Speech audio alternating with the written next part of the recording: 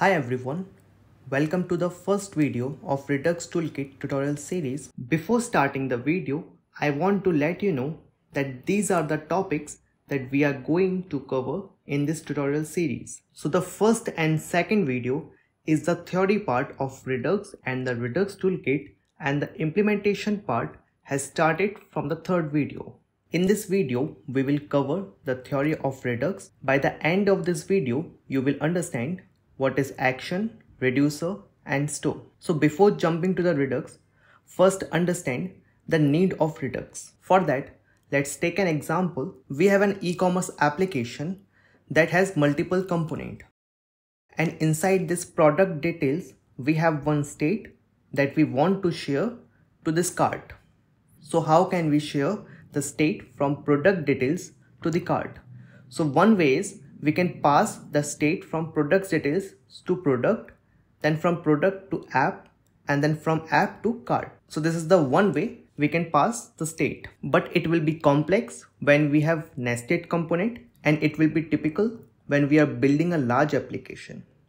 So what is the solution for it? So Redux comes to rescue. Redux is a state management library and it provides us a global state. So if I go back to again, if we have a global state that product details and cart can access, then we have to just pass the data from product details page to that global state, and cart can access that particular state. So Redux provides us a store. Our global state resides inside this store. So let's take an example.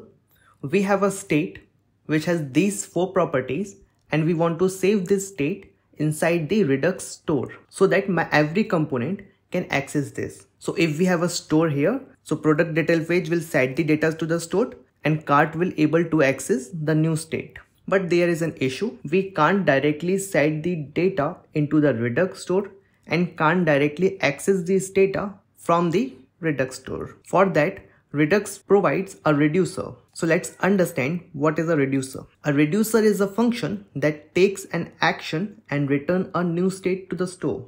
So it is a normal function that says pass me the state that you want to change and pass me the action that tells me what to change in it, and I will return a new state. Let's see.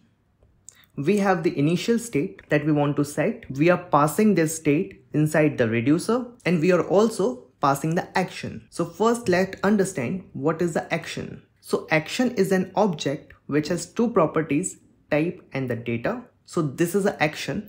The type is add to cart and the payload is data. We want to save this data into this state. Similarly, I can make another action for removing my item, and this action is for removing item, and we are only passing ID in the data. So let's check the reducer. So this is the cart reducer which take the state and the action. Inside the switch statement, I am just checking for action.type. If the action.type is add to cart, then I am adding the product to the cart. And if the action.type is remove item, then I will remove the item and return the state. Same, we are returning state in the add to cart. So that's how reducer update the store state with the new values. If none of the case matches, then it returns the default state. Let's summarize this.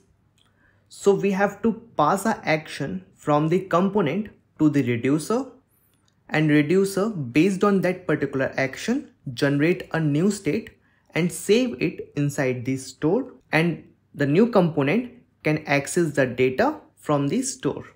If you find it difficult to understand, then don't worry. From the next video, we will cover the implementation part, and that will be easy for you to understand everything. So this video is just to introduce action, reducer and store, so that from next video, it will be easy for you to understand this concept. So providing a global state is one of the feature of Redux. When you complete this tutorial series, then you will understand the complete benefits of Redux. So keep watching the series with the latest Redux approach. In the next video, we will cover Redux Toolkit.